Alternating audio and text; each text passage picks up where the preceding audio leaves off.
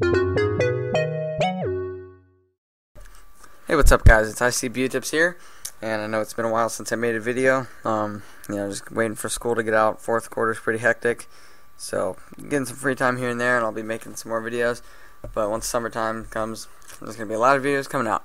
But right now I'm going to show you how to make I'm going to do a Photoshop tutorial on like a Pinstripe desktop background, and it's mimicking the one that I have up right now, and it's just this kind of black and light gray with some noise that gives it some depth, so it's not just flat colors. And here I put my name kind of embossed out in the front, so it's a pretty cool concept, and it's pretty simple, and I'll get to it right now. So I'm going to make a new canvas, 1366 768. That's my screen size, and then I'm going to choose this color as black, and then the first step is just paint the whole thing black right now, and then make it the type of gray you want. Like I said, it's the one I'm using is a light gray, but you can use any color. You can do dark green on light green and stuff like that. Either way, it looks pretty good. But get your rulers up. That's Control R to toggle them, the rulers on and off.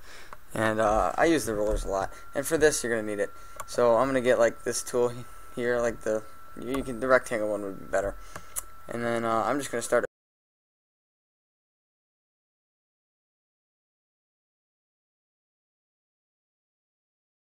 50, and then go down to 100, and then go to the next increment and work your way up 50 on and off for the color that you choose. And it's real simple. It's not even that time consuming. It goes by really quick, and that will be the pinstripes. You won't get such a black kind of canvas from it. And then, like I said, you can put a logo on like the screen, or you can do like I did, my name, or anything you want really, or just nothing. And I always add the noise for like the depth kind of to it, just instead of flat colors. I think that looks a little better, but make sure your line spacings are even, and it's not hard to do. It's a very simple one.